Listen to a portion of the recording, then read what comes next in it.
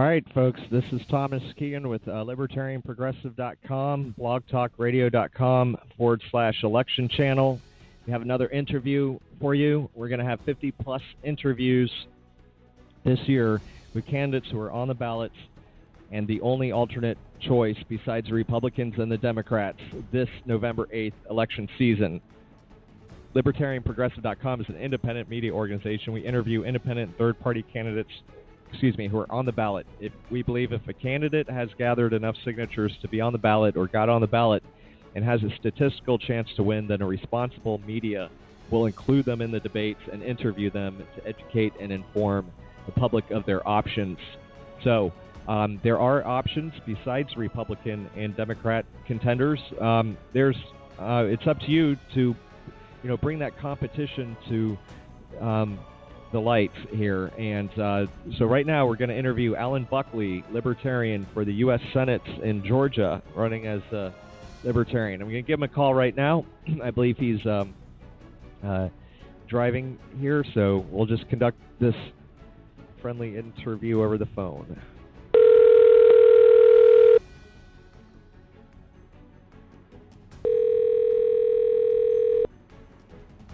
Hello. Hi, Mr. Buckley, Alan Buckley. This is Thomas Keegan with LibertarianProgressive.com, blogtalkradio.com/election channel. And I already just gave you an introduction before we called in here, but we do thank you for taking the time to conduct this interview and to enlighten our audience about their choices besides the Republican and the Democrats' regular status quo choices. Right, great to be on.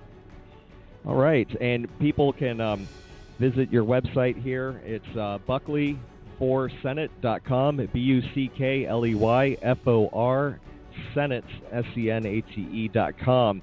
And so the most substantive question that I can ask you is about your issues. And I believe on your homepage, actually, you have the issues listed right there. But you have everything from reducing regulation, tax reform, entitlements, federal pay, military intervention, audit the Fed, illegal immigration, the national debt, balanced budgets, judges, healthcare, the environment, and the infrastructure, and personal choice. Well, let me ask you this first. Why did you decide to run as a Libertarian instead of a Republican or Democrat? And I believe you are the only third option for the state of Georgia in the Senate race. Is that correct? Right. There'll be three people on the ballot, the Republican, the Democrat, and me. This is actually the third time I've run. I ran in 2004, and I ran in 2008. 2008, it went to a runoff between the Republican and the Democrat. In Georgia, to win in the general election, you need to get more than 50% of the vote, and no one did that in the general election. So I think there's a good chance this election will go to a runoff as well. It's a question of who will be in it, and my obvious goal is to get in it. If I get in it, I think I can win the race because it would be between a major party candidate and a Libertarian. And I think I would get tremendous support from across the country and even across the globe at that point to get someone in other than a major party candidate. So. As you mentioned, I cover a lot of topics on my website. Actually, all of those topics you talk about, if you just punch on them, they link to a long page that's called Solutions to Problems, where I cover basically all the major issues that the country faces, and then propose solutions. And the major problem, the greatest problem of all, is our potentially catastrophic financial situation with debts eventually, as the GAO would say, spiraling out of control. They said that they foresaw that in 2007. Since then, in 9 years, the total debt has more than doubled. It went from under $9 trillion then to almost $20 trillion now. There's no end in sight with all these baby boomer entitlements coming due over the next 13 years. So, I offer hope. I offer solutions to the problems. A greatly simplified tax system that forces balanced budgets using algebra. And I spent 2 years coming up with that tax proposal. I'm an attorney and a CPA, so I do a good amount of tax work and pension work and estate planning type work. I know the tax system pretty well. I'm 55, so I've been at it roughly 30 years. And, so, I mean, like I said, I don't duck any of the issues. I was on a radio call this morning with a radio station out of Rome, Georgia, and the guy was already familiar with my stance on the financial issues. He wanted to talk about social issues, and I was fine with that. You know, he asked me what my position was on abortion, and I knew he was a social conservative, and you know, I said, look, you know, I'm to keep the government and taxpayer money out of abortion. Let people do what they're going to do, but let them pay for whatever it is they're going to do. And so, I mean, that's my stance. I told him, and I think when I explained it, I think he could appreciate it. So we'll see. I mean, the incumbent here in Georgia, Johnny Isaacson, is in his 70s. He's basically just a politician. He doesn't come up with anything creative. The main thing he has going for him is he's a nice guy, and everybody knows him. He's a nice guy. And, he's got a terrible voting record, though. The Conservative Review gives him a 32 out of 100, a solid F, and the Heritage Foundation gives him a solid F, a 51. But he goes around telling everyone he's a conservative, and so I've also been going after him on his debt record. He tells everybody he never voted for a tax increase, but he voted for things like the war in Iraq, expansion of Medicare, No Child Left Behind, etc., that lead to tremendous spending increases. And then when the tab comes in, he says, well, I don't vote for tax increases, so just put it on my tab. And he votes for debt. He's voted for over $7 trillion of debt. So we nailed him on that in the AJC. That's the Atlanta newspaper, Atlanta Journal-Constitution. They did a truth-or-meter article where I said he had voted for more than seven. I said he voted for $7 trillion of debt. He's actually voted for more than that. But they said it was mostly true. They have this scale from, you know, pants on fire lie all the way to totally true. And the only reason it wasn't totally true, it was completely true that he voted for that amount. He tried to claim that there were some justifications. He couldn't help it and blah, blah, blah. But, you know, we pointed out that, you know, he voted for all these things that would necessitate either a tax increase or debt. And he voted for debt. So, yeah, Alan, that's a very good point. I mean, debt. You know, some people some things might be considered an investment, but other things are just going to collect interest and actually be counterproductive, and so it could be worse than taxes. And that's interesting about Georgia needing over the 50% plateau, and that the whole world might be interested because, yes, you would be affecting policy throughout the entire United States, which would affect the world. Actually, I do have a list of questions here, and so, yeah, if we could just hear your stance on some of these, like what about accountability and transparency?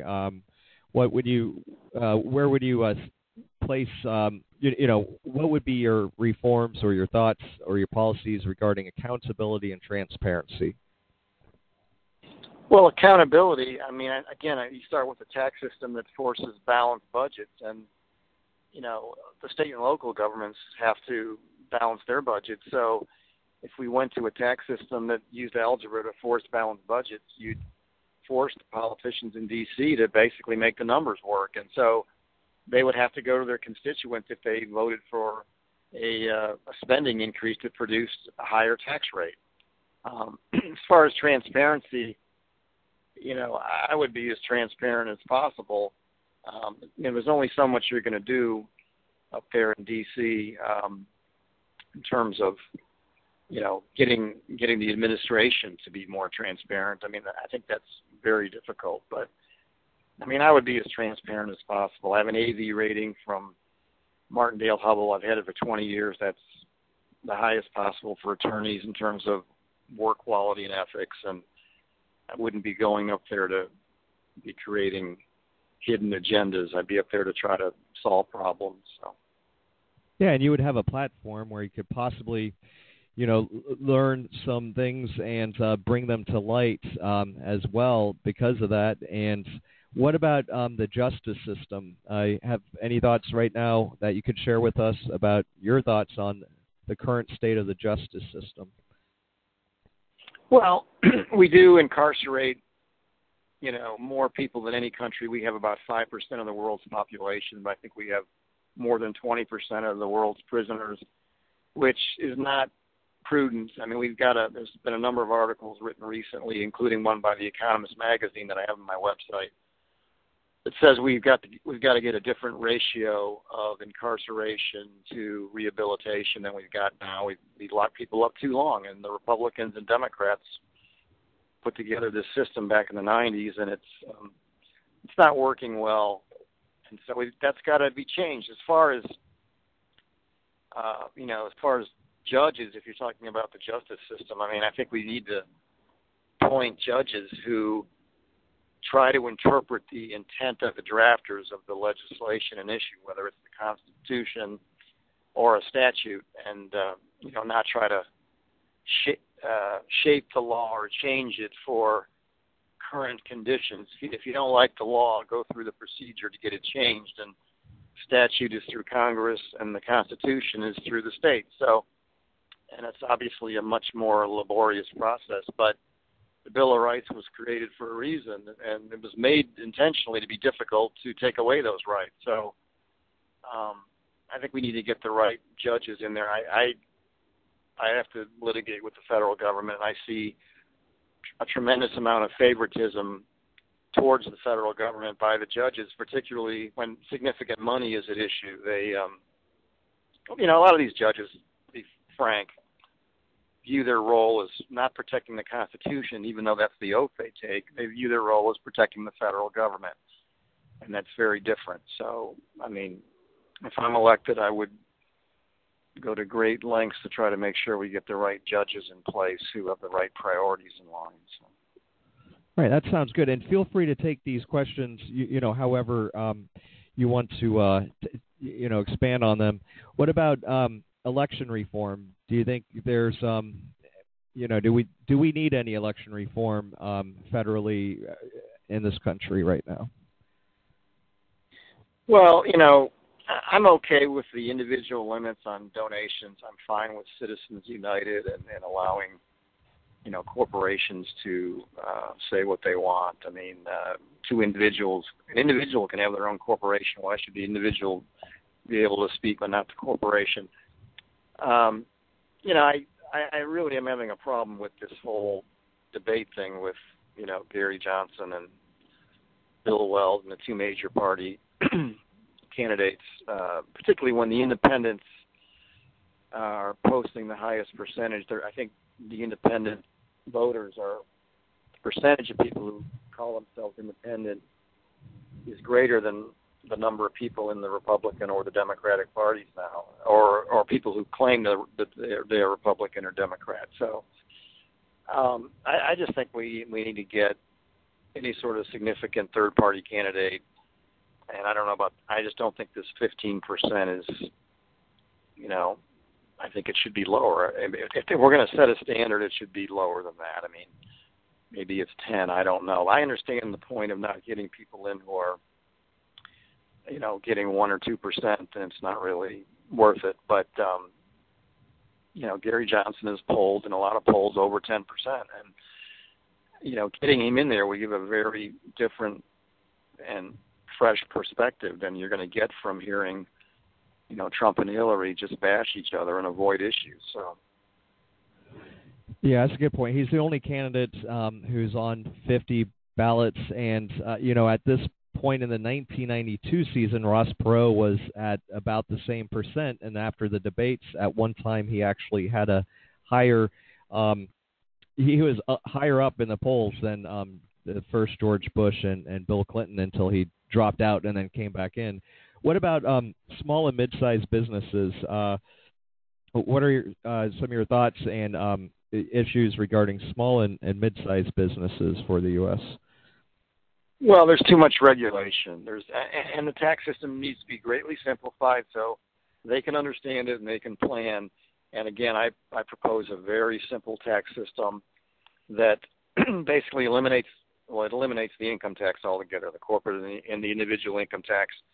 It adds a consumption tax with an X rate and takes the current FICA/self-employment tax and installs an X rate for the FICA tax and a 2X rate for the self-employment tax. So X is whatever's necessary to balance the budget. And you have 5 credits against the FICA/self-employment tax that basically cause lower income and middle income people not to be subjected to that tax. You have a credit for poverty, a credit for basic home mortgage interest, a credit for health care, a credit for charity, and a credit for basic retirement savings. And basically say the upper half of middle income people and above will pay that tax, but everybody will pay the consumption tax. And again, the rates are tied to spending to balance the budget. So you got a progressive system that forces a balanced budget.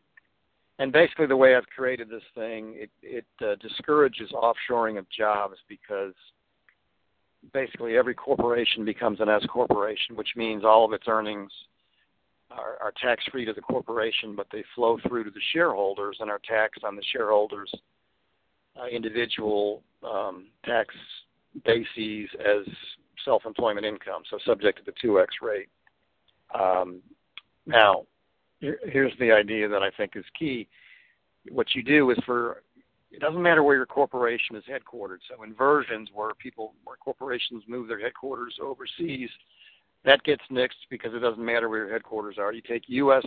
sales divided by worldwide sales of the entity and multiply that percent times the profit. And so if the profit's $1 billion and 40% of your sales from the U.S., then $400 million gets taxed to the U.S. regardless of where the shareholders are located, whether they're in the U.S., in Saudi Arabia, France, etc. Each shareholder pays tax on his or her pro rata share of the worldwide income. So that, and basically what you also say to discourage sending jobs overseas, you say to the extent your foreign sales are, your foreign labor costs are disproportionate to your foreign sales percent, you can't get a deduction. So let me give you an example. Let's say a company has 60% of its sales here, but only 10% of its payroll. Well, the differential is 60 minus 10 is 50. So 50% of the company's total worldwide payroll would not be deductible when it computes its net income. Anyways, that's how it works. I know that sounds a little complex, but actually compared to the current system, it is ungodly simple. And as far as regulation, I fight the federal government as part of my job. I got a class action up in D.C. right now that I'm co-counsel on against the U.S. government, and it involves the Obama administration charging people to do tax returns, and they just... Hold on one second. Sure, absolutely. Okay. All right. Basically, they just started charging people to do tax returns out of nowhere, and I do some tax returns, and I started getting charged, and I did some research at the library in 2011, concluded I don't think they can do this, ended up bringing a lawsuit that was dismissed. Anyways, I'm in my 4th lawsuit now over the matter, and now it's a class action up in D.C. I think we're probably going to win, but it's going to take a couple more years. But there's, $200 to $300 million involved where the Obama administration is just sucking user fees out of people. But, that's the new frontier. Just so people know, is the government is trying to find ways to raise revenue that's politically acceptable. They don't want to tax people because then it's pretty obvious that they raise their taxes. So what they're doing is they're taking away people's rights and then returning them in exchange for user fees. And an example is, for years and years, anybody's been able to prepare tax returns. Well, Obama, 2009, gets inaugurated, elected in 2008. He hires a guy who was the CEO of H&R Block in 2007 at the Treasury Department, creates regulations out of the blue to eliminate H&R Block's competition, and at the same time to start charging people to do tax returns. So this right that had always existed because Congress had never taken away the right was now taken away without any statutory authority to do so. And then the right to prepare returns was given back in exchange for annual fees. Well, that'd be fine if Congress did that, but Congress never set up any sort of system that allowed the Treasury, the IRS to do that. So most of the regime has already been struck down by a case called Loving versus Commissioner, and so a regulatory regime was set up that was struck down. Now, right now, I'm going after the fees. I've been going after them for years.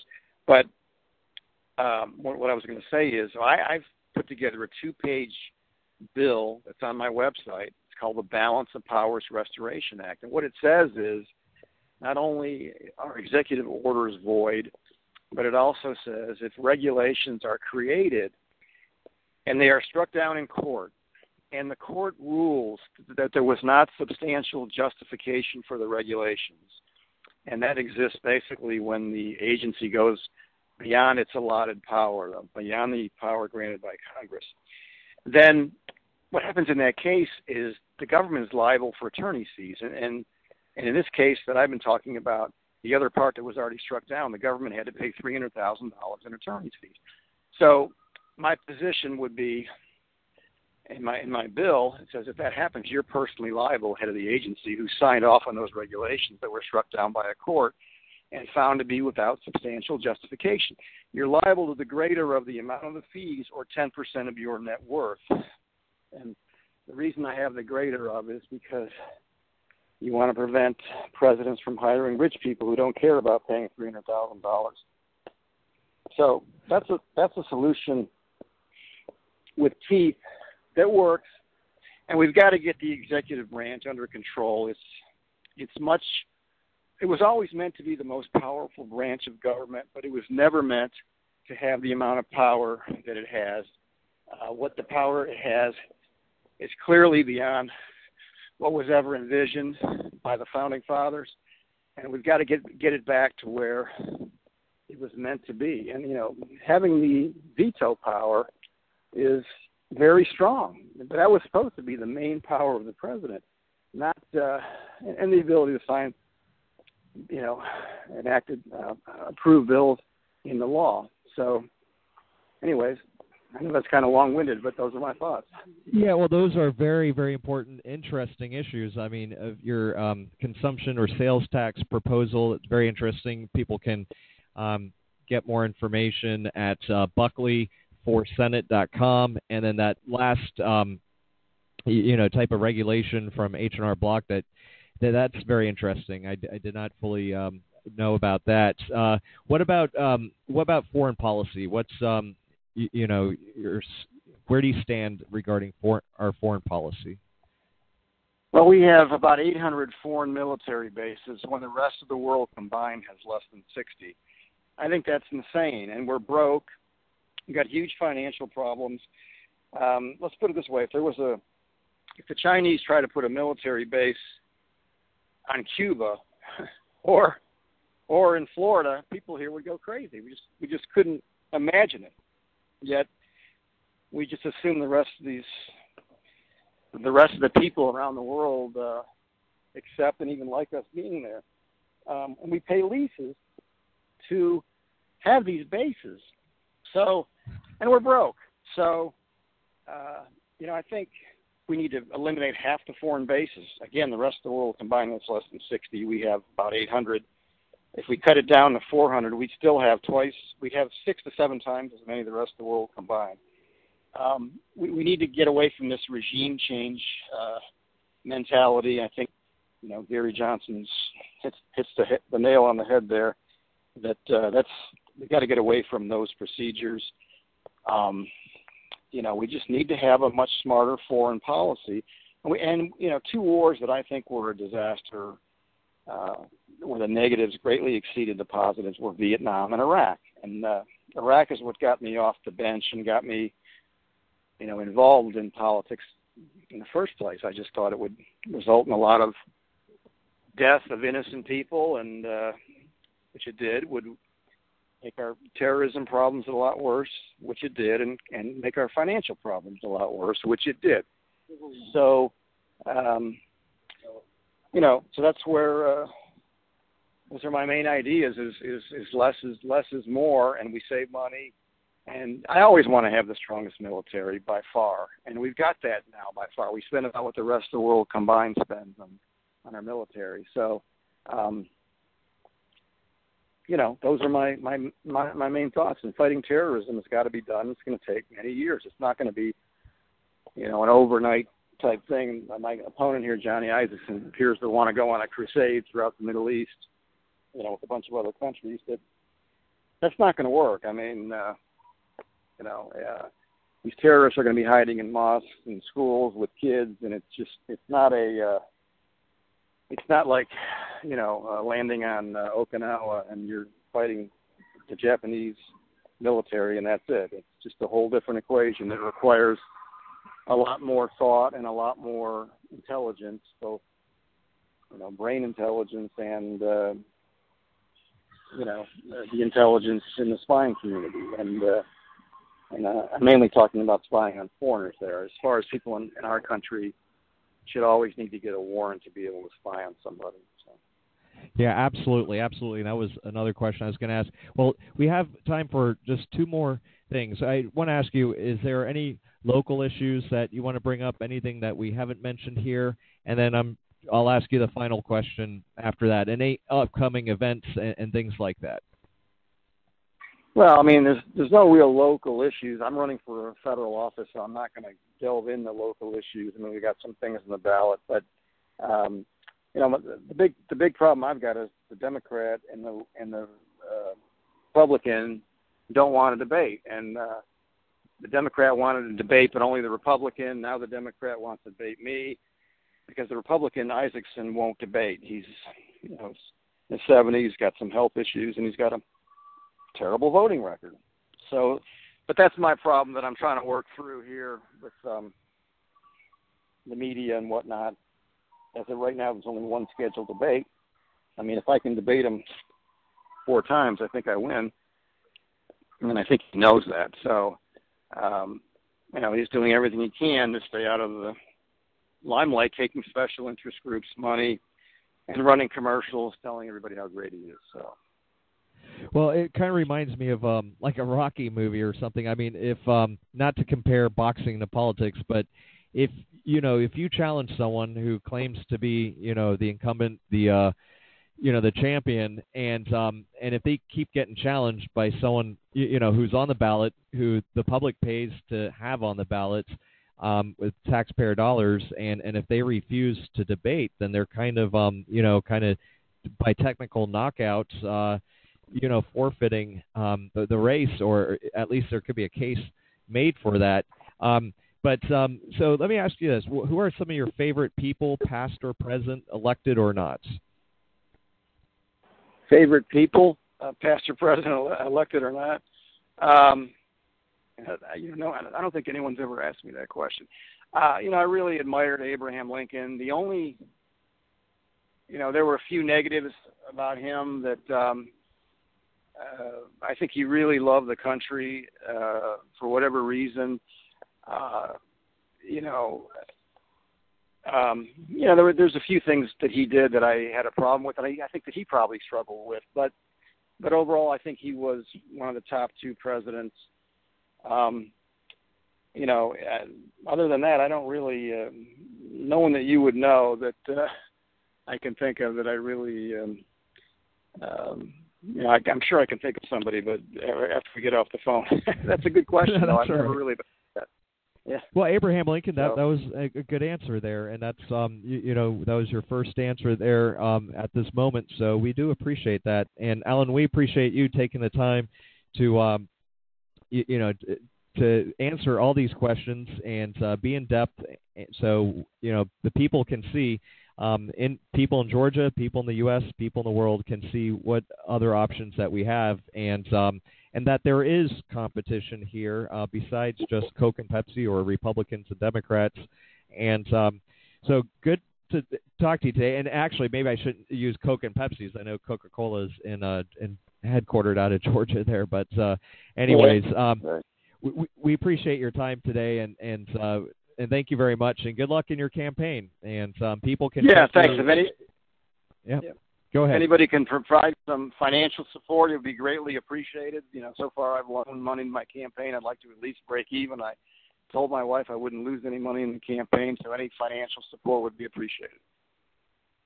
Sounds excellent. Yeah, that would be an investment into the future.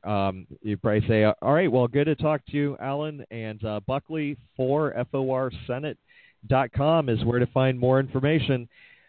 Take care, and I hope you have a nice evening. Thanks, sir. Okay, you too. Okay, thank you.